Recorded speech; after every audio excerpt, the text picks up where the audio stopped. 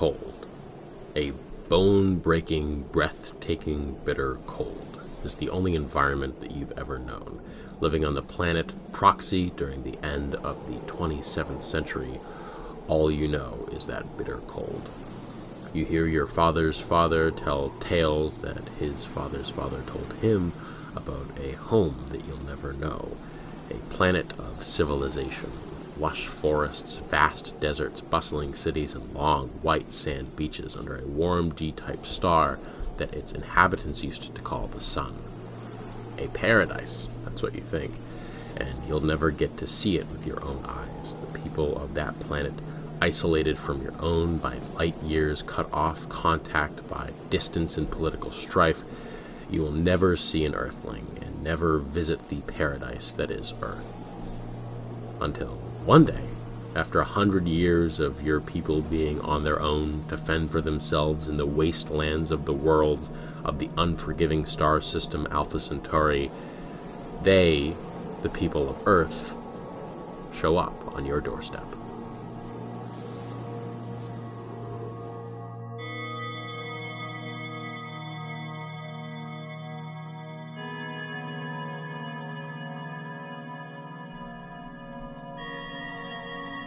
This is History of the Future, my own original series where we explore outer space through the lens of concept art and world building.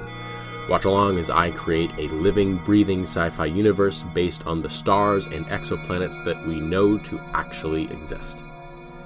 Today, our subject is the Alpha Centauri system and its planets.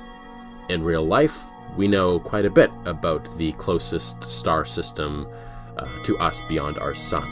It's a trinary star system with the stars Alpha Centauri A, Alpha Centauri B, and Proxima Centauri, the first two being sun-like in size, and Proxima Centauri being a red dwarf and flare star that puts out high amounts of radiation.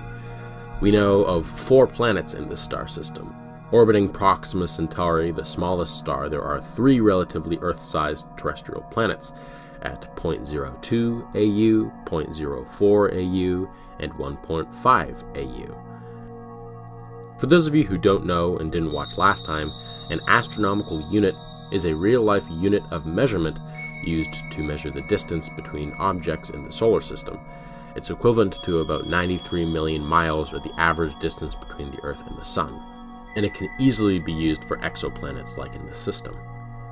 The 4th planet in this system orbits the star Alpha Centauri A at 3.1 AU, and it is a small ice giant. In addition to our real-life knowledge, I added several additional bodies to the system that would be scientifically plausible, if not likely to exist, as there is a limit to how much we can see in real life. There are 2 moons, about half the size of our own, orbiting the 3rd planet from Proxima Centauri, and 4 large moons orbiting the ice giant around Alpha Centauri A. This is our Alpha Centauri system, and today we're going to explore the many vast horizons that can be found here in this impressive and historically important star system. We'll be starting off with the planets around Proxima Centauri and then working our way further and further away from our sun to the planet around Alpha Centauri. Making our way from Proxima Centauri, we come to the first planet, Icarus. The planet that Icarus is based on is known to be 0.02 AU from its parent star, which is super close. It only has a 9-day orbit around Proxima Centauri. It's predicted that this planet may be something called an eyeball world, named after how part of its tidally locked surface would be constantly facing its very close parent star while the other faces away, causing one side to glow with a fiery light and the other to be drenched in a cold darkness, looking like an eye of fire, almost like the Eye of Sauron.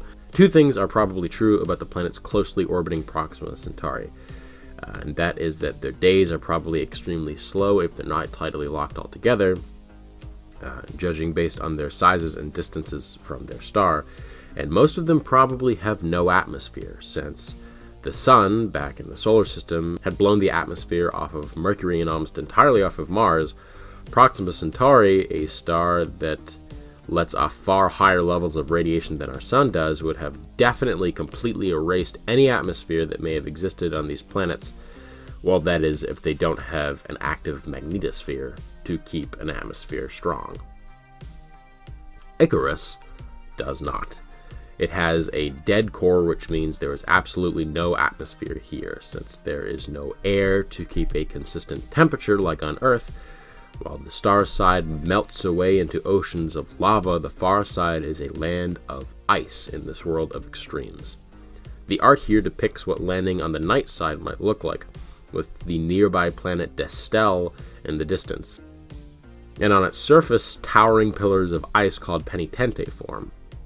This is based on a phenomenon found on the icy moons of our own solar system, like Europa, where vast fields of its surface would be covered in these ice spires.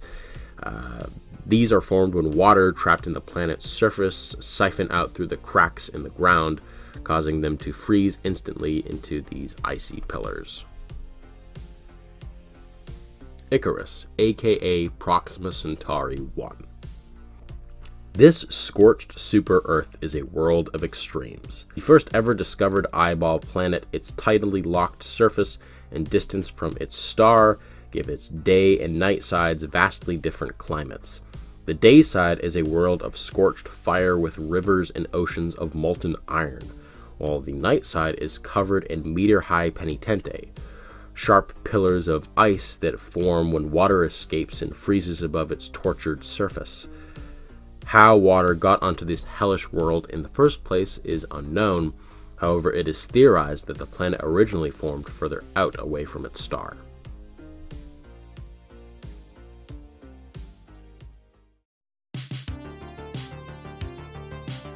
Destel is another one of those close dead worlds.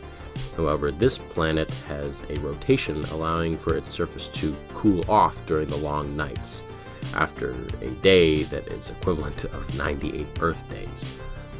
This planet would be dead and gray and otherwise boring were it not for my additions here. The surface would be dotted in phosphorescent rocks that would glow in the dark shortly after sunset. Though it's probably not possible that these would form in such abundance on a surface of a planet like these rocks do exist. They're wicked cool. I saw some on my trip to Toronto around a month ago while I was coming up with ideas for the system, and I thought about incorporating them here. Destel, aka Proxima Centauri 2. This dead planet, like Icarus, has no magnetosphere to protect its surface from its star's radiation. Therefore, what atmosphere it may have had in the past was blown away many millions of years ago. Its radiated rocky surface is mostly a dull wasteland. However, there are pockets of phosphorescent rock on its surface that glow in the dark just after dusk.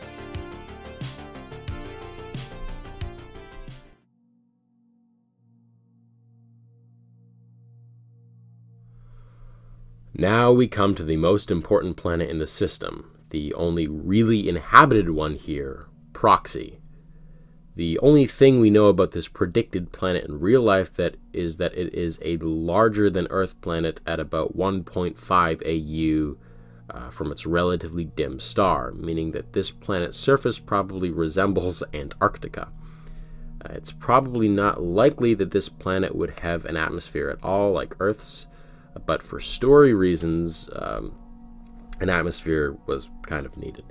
It's not impossible, however, as nitrogen is a common element out in the universe and oxygen is found on icy moons in our own solar system, as it forms deep in icy crusts, so it's unlikely but not implausible at all. A strong magnetosphere would help this planet keep its Earth-like atmosphere, and that would also have the cool side effect of causing wicked bright aurora across its surface. This planet's history is a long one.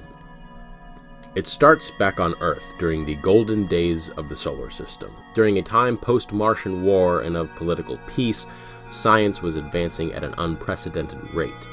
The recent invention of the near light speed engine, the NLS engine, and its even more recent updates could now allow travel at a significant fraction of the speed of light. This, of course, prompted the idea of sending a mission to Alpha Centauri. It was discovered that the third planet orbiting Proxima Centauri had a relatively Earth-like atmosphere, and therefore was a prime candidate for the first extrasolar mission. The mission was launched at the end of the 2400s, with just over 500,000 people aboard. It landed 20 years later on the surface of Proxima Centauri 3. The planet was a lot less habitable than originally promised. Its breathable atmosphere was thinner than Earth's and of a lower concentration of oxygen, so it was like standing at a high altitude back home, not to mention the freezing cold blizzards that would often sweep across its surface, and the week-long day and night cycle that disoriented its inhabitants, to say the least.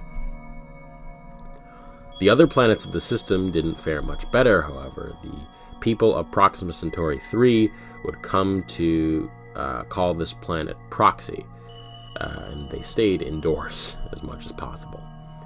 Since Proxy is so far away from Earth, any message would take 4 years to send back home, and would Earth respond, a further 4 years to get out to the people of Proxima Centauri.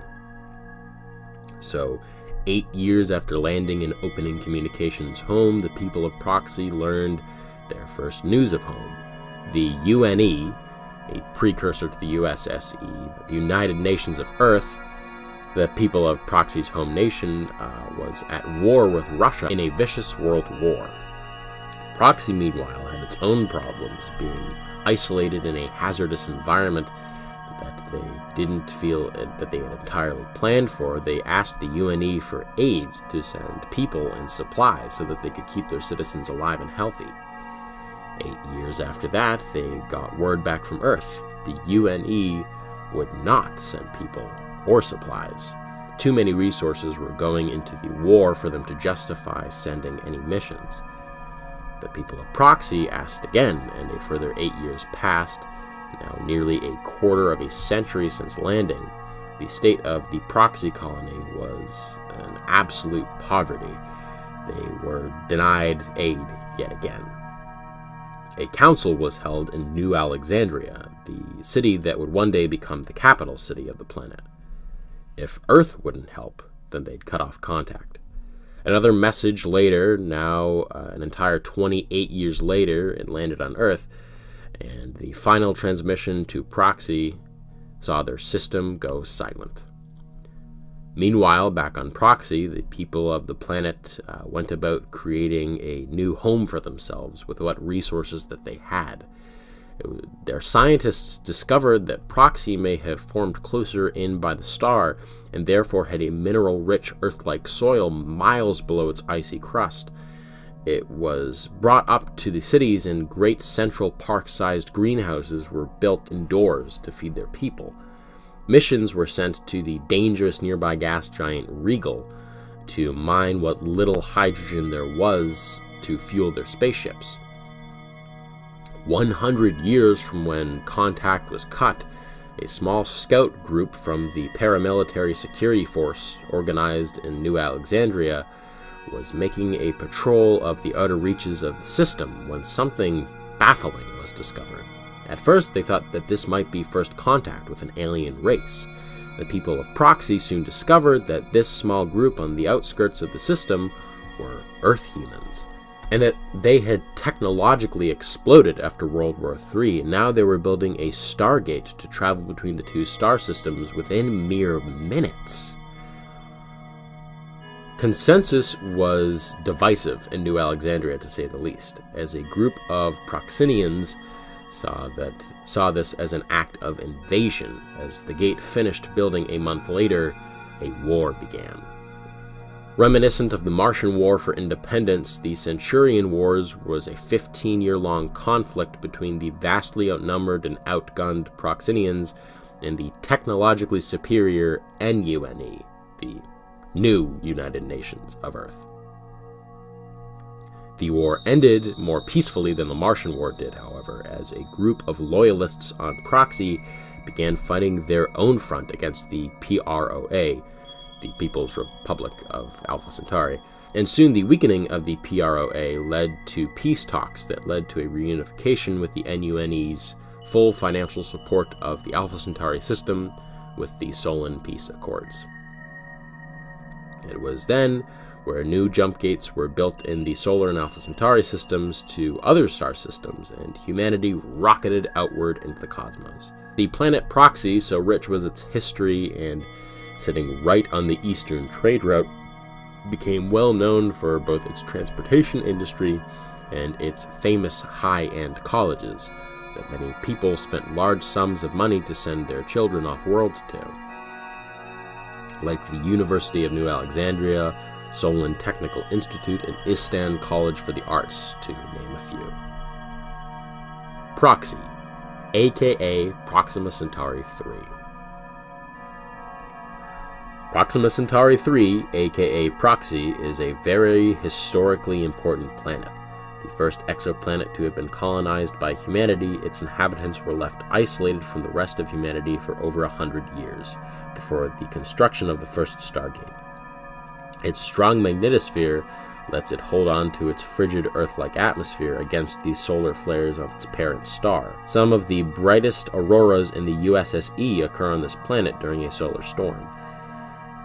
Its slow day-night cycle plunges its inhabitants into a freezing night for long periods of time, and the negligible temperature shift from day-night causes strong snowstorms. In the modern day, its waning population is kept aloft by a strong economy and rich culture centered around the prestigious and historically significant universities in its capital, New Alexandria.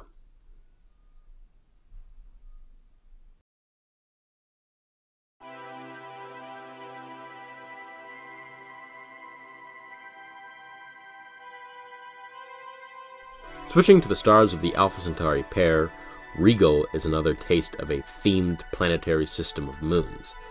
Regal and its 4 moons all share the same theme of deadly yet beautiful from afar. Regal is a small ice gas giant not far from its star. It has far less hydrogen than is usually found in an ice giant like these. The high concentration of water clouds give this planet a beautiful white sheen from afar, and if flown through its skies, it appears to be much like the skies of Earth. However, these water clouds cause wicked thunderstorms, the arcs of lightning that can strike in bolts of 20 miles or more, dwarfing the ones that can be found on Earth. These lightning strikes can be seen from the nearby Space Transit Station and are an unpredictable weather phenomenon on the planet. This, of course, made it very hard to mine during Proxy's isolation from Earth, and no permanent mining rig was ever built. It is not mined today and rarely ever visited due to the relative danger on the planet. Regal's name comes from 2 things, both its beautiful regal appearance and also the common but largely unused name for its parent star Alpha Centauri, Rigeli Centaurus.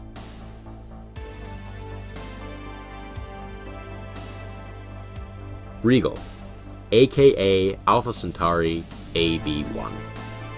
Regal, like its 4 major moons, is a beautiful and bright planet from afar. Its upper atmosphere has a large concentration of swirling water clouds. This causes massive lightning storms that can be seen from space. For a period of 100 years before the building of the first FTL gate between the Solar System and the Alpha Centauri system, this planet was mined for its sparse hydrogen. However, the atmosphere was so dangerous, a permanent rig was never built, and the industries mining the planet moved almost immediately when other systems had been reached.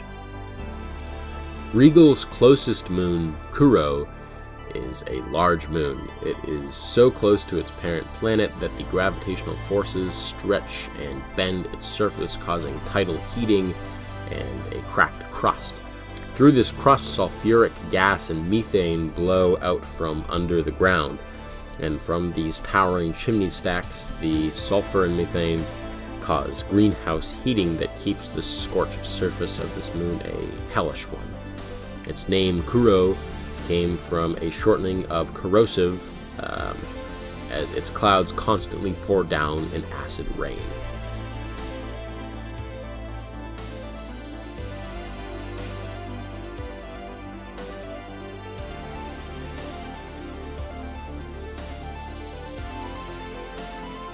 Kuro, moon of Regal.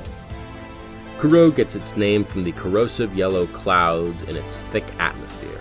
These clouds are formed from sulfuric gas that billows out of the moon's naturally occurring smokestacks. These pillars can range from mere feet tall to almost a kilometer tall, and are found all across its scorched surface. This moon has been deemed an NLZ on the account of the intense heat and acidic rain that can break down starship hulls. The second moon, Nola, is the smallest moon of the four, and two orbits very close enough to experience tidal heating. The atmosphereless world has a surface of black basalt, through which eruptions of magma flow in rivers that are constantly changing its surface. This moon was the first ever no-landing zone after the son of a prominent politician died there. No-landing zones, if you remember, are a catalog of dangerous planets kept by the USSE. Nobody will stop you from landing on these planets if you really want to, but no one's going to help you if you get stuck. The name, Nola, comes from the first few letters of No Landing Zone. Nola, moon of Regal. This moon is named after the fact that it was the first ever officially designated NLZ by the USSE, on account of the volcanic geysers that can often be found shooting up molten rock into space.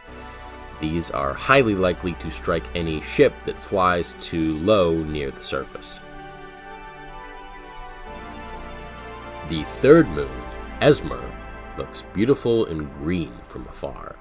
This is because its surface is rich in the stone known as malachite. The winds on the moon polish these stones into shiny green pillars of swirling beauty. This moon's nitrogen-rich atmosphere made it a prime target for colonization when the People's Republic of Alpha Centauri was formed. However, when a base had begun construction, it was soon abandoned, as the people found out that a buildup of toxic dusts from the malachite rock would cause going in and out of the habitat to be far too hazardous for people to regularly do. Tracking this dust into the habitat, most people who inhabited the base in a year and a half that it was operational got extremely sick from copper oxide poisoning, and many died soon after. Its name, Esmer, comes from the shortening of the Portuguese word for emerald.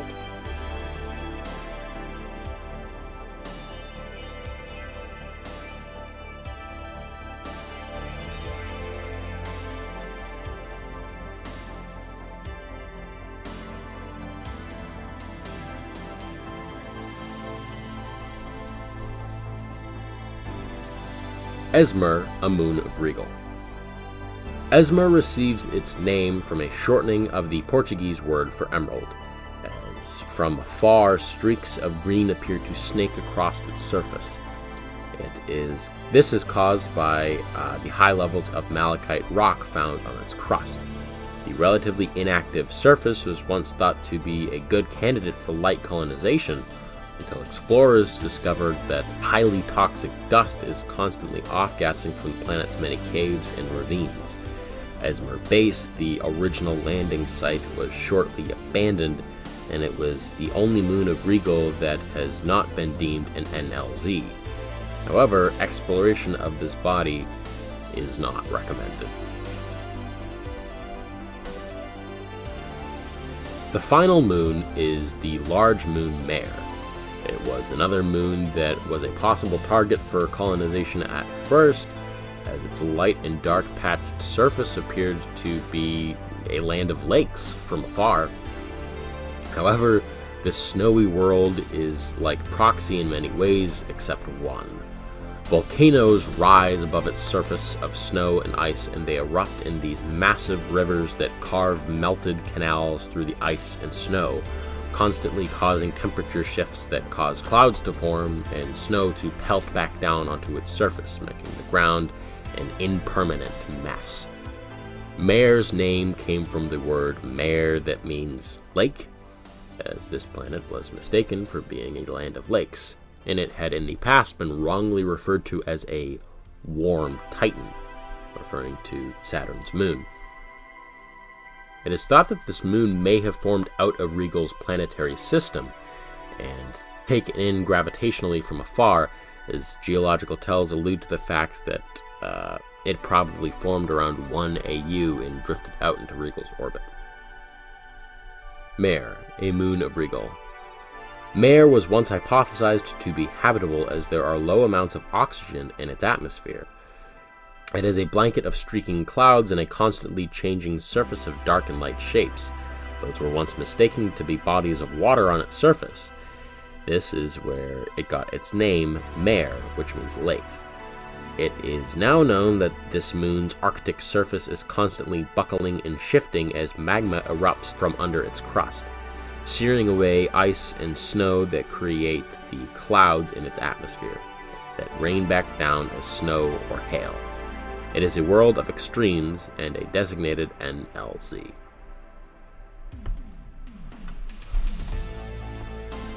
So welcome to the Alpha Centauri system. I hope you enjoyed our tour of this less than inhabitable star system today. We will be exploring new star systems like this soon, but not before we create a video conceptualizing the aesthetics of a future civilization of humanity, and a timeline video to further put into context the history of these early star systems. If you have any ideas for the series, any sci-fi storylines or prompts that you might like to see for a planet or a spaceship or an alien race, then please leave them in the comments below. This is a super high chance that I could probably incorporate your ideas. If you remember, in the first episode I explained that I've had this idea for History of the Future, a historically rich sci-fi universe, for a long time, and I wanted to make these videos of me fleshing out my ideas and bringing this universe to life with you all along the ride with me. Someone last time said that I should make a little booklet of these planets, cataloged in a way that might make them easy to translate into like an RPG setting, like D&D, although I don't have nearly enough to make a book yet. Let me know if you might be interested in something like that in the future. If you want to see the art featured in this video in high-quality downloadable forms, you can find them in a gallery on my DeviantArt page, linked here and in the description below. And as always, if you like this video and want to see more like it, then subscribe and turn on the bell to get notified when I upload next.